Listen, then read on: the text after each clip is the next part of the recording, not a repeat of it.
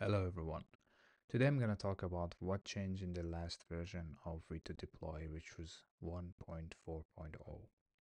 We released two things: remote server monitoring and remote server logs. So let's go into it. The first one was the server logs, the remote logs, which was a community contribution, and it's very simple and easy. Not easy. It's very simple and very useful feature. So imagine you have some logs in your servers, and you want to always monitor them and just watch them through V2 and not just SSH and check the stuff. So you just add the path here. Let's say one slash log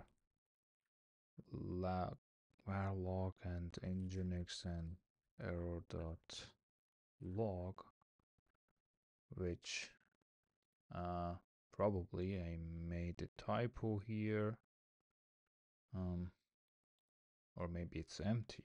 Who knows? Let's check this access log. Yeah, so the error one was empty. And yeah, it returns the 50 last line if I'm not mistaken, and you can always check them here. It's pretty useful one.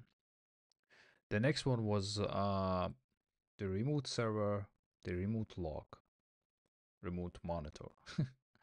Yeah. So this one is actually also nice. So one release before we released this Vito agent, so you can monitor your servers, but it wasn't really helpful for the people using Vito deploy on their local machines. So Vito agent requires your Vito deploy agent, Vito deploy server to be live in the internet, so it can send the statistics to it through internet. But since not everybody using it as a separate server because it might be a bit costly, so some people rather use it on their local machine via Docker or something like that.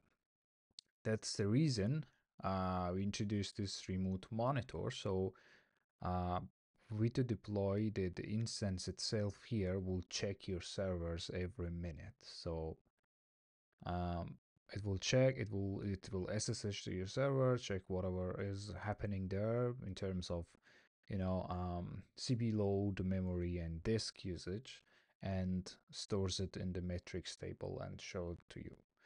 So I already installed this here. Keep in mind that you can have only one of these two services. Um, at the same time, if you go and install it, will give you an error saying that you already have a monitoring service. So this one I already installed and checks your server monitoring, which is here in a nice way. You can filter by time, yeah, and it will give you a usage on your server like this one. Yeah, that was pretty much from the big features. Really, there was also a few bugs, but you can check the link here and see the full change log. Until the next release, see you.